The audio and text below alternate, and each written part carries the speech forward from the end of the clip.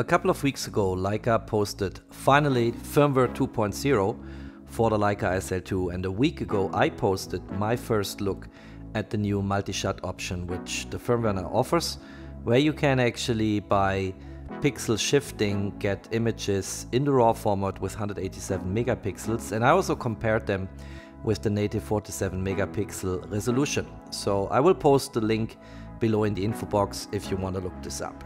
Now in this video I want to compare the multi-shot option on the Leica SL2 with the Phase One IQ4, and that's a camera which natively shoots 150 megapixel.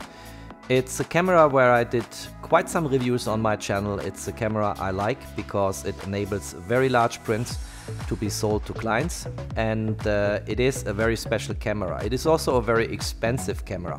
So the price tag of this camera you can count with about $40,000, whereas the Leica SL2 without lens has a price tag between $6,000 and $7,000, give or take.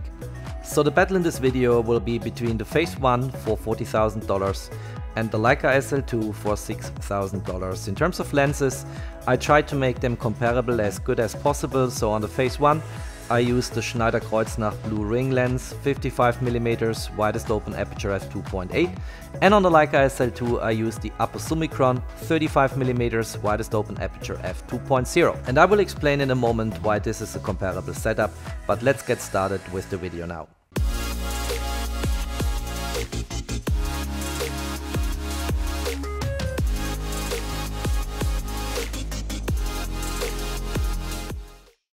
So let's start with some basics on sensor technology before we come to the shooting. So here you see three different sensor formats.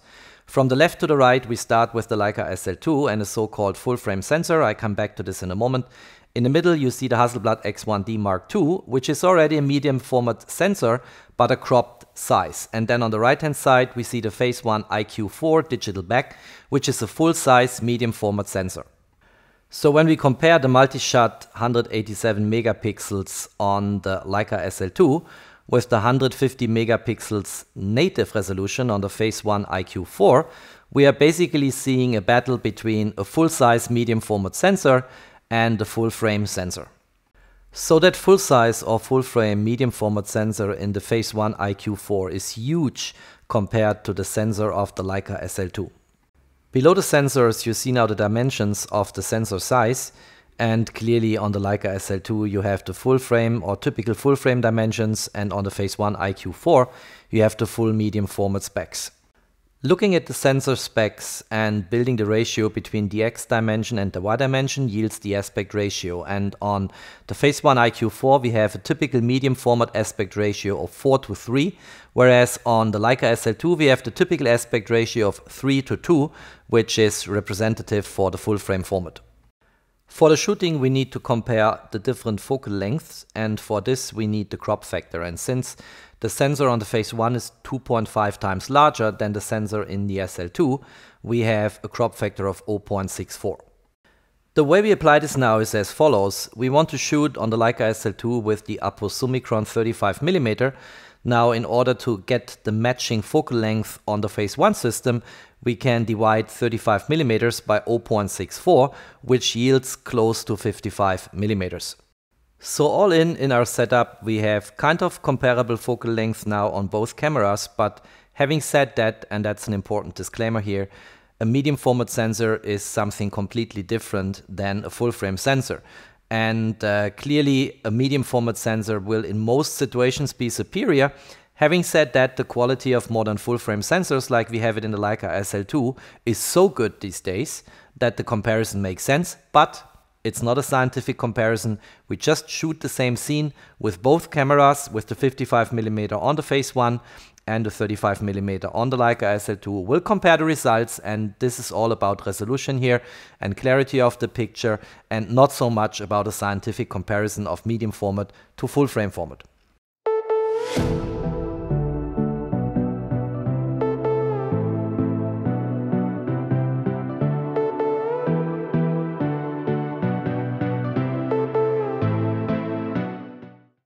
I decided to do the shooting indoors because I want to avoid for the multi-shot option on the Leica SL2 any wind or movements, any disturbance which can occur if you shoot outside. The main subject of my shooting is an old book about Hasselblad and the Hasselblad camera brand. It's a nice book. Just let's have a look what this book has to offer here.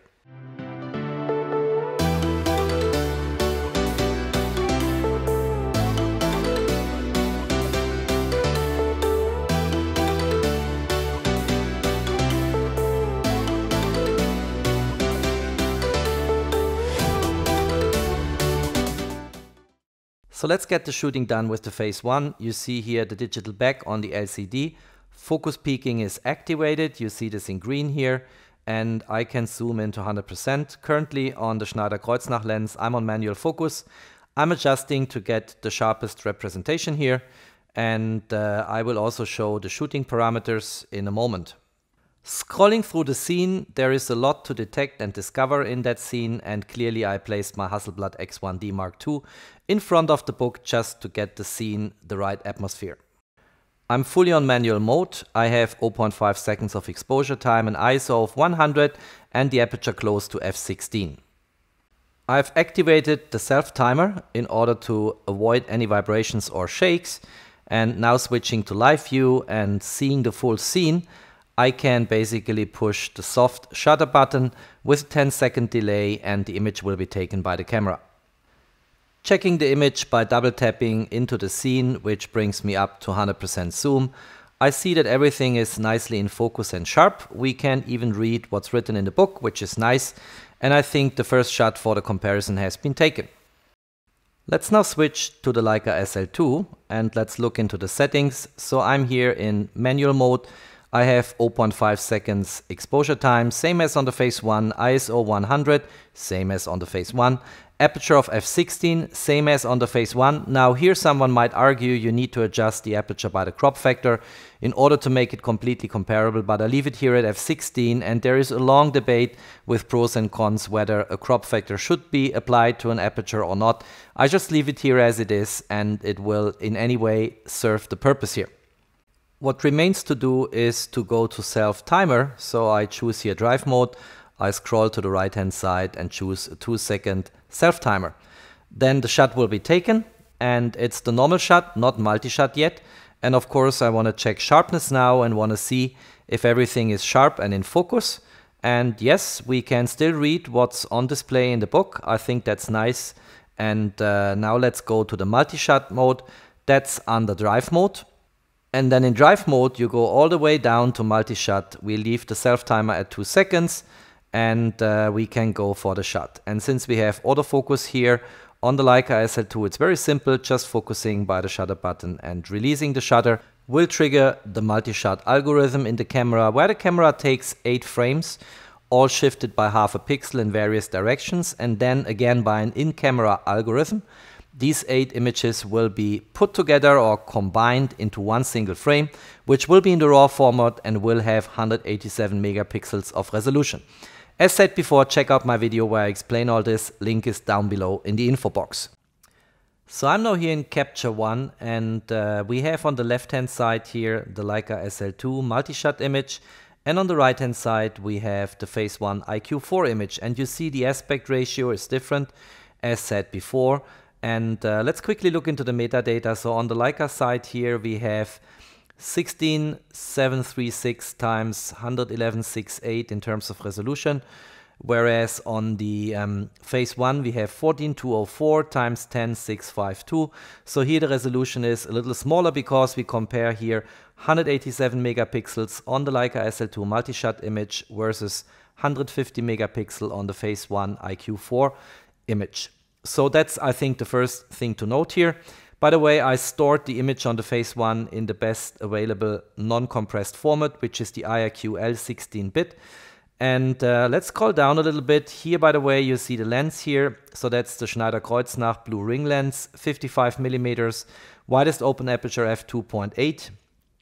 Here we've shot the image with ISO 100 as shown before, 0.5 seconds exposure time, f16 in terms of aperture, and then all the other parameters here.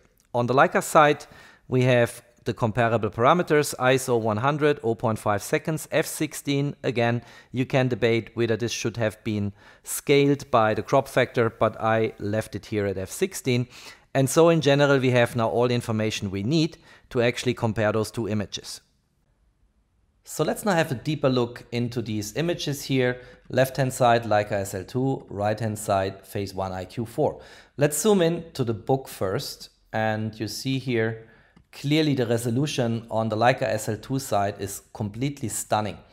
And on the Phase One IQ4, that's meeting my expectations. It's a super expensive camera.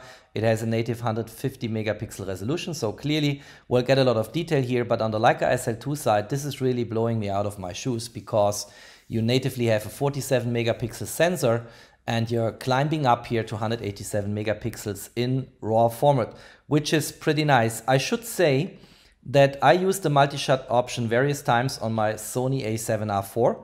And sometimes I get artifacts in these images, even if the scene is completely still. That seems not to be the case in the Leica SL2, and maybe it pays back that it took them so long to implement that multi-shot feature finally in their firmware after announcing it more than half a year ago when they introduced the camera to market. Let's crop in a little bit in the image. So here are my chewing gums. And you see on both sides, the image is super crisp and super clear. Looks very, very nice. There's a book here on that shelf. Fractals, chaos and power laws, minutes from an infinite paradise. Same here. So really, really impressive what we get on that multi-shot feature from the Leica SL2. So let's go back into the book here and let's go on the Leica SL2 side up to 200% crop. Again, really impressive what we see here. Let's do the same on the Phase One side here. 200%, and let's pinch to zoom a little more to make these images completely the same size and comparable. And what you see here, there is a bit more clarity on the Phase One IQ4 side here. So here it is a little bit fuzzy, but only a tiny little bit, I should say. And you are here on a 200% crop, which is impressive. That means you are already printing beyond the 187 megapixels, significantly beyond here. And it still looks very good. So when you look into that article here, whenever camera of this type have been discussed, their development has been precluded on the ground that they would cost too much. So really impressive. You can read everything. All the detail is there. Everything you want to see in that book is fully in the image. Looks really good. Here again, I would say the Phase One IQ4 side has a little bit more clarity than what we see on the Leica SL2, but not too much. So they are really comparable. Maybe we go again to the chewing gums. Don't get me wrong, this is not my favorite kind of candy I'm using here, but it's just so stylish on that shelf here. So let's go up here to 200%. Still a lot of clarity and a lot of detail. There's absolutely nothing where I could complain about. Let's do the same on the Phase One IQ4 side. Pinch to zoom a little bit. Let's put them side by side. Looks really, really good. Again, I would say here it's a tiny little bit sharper.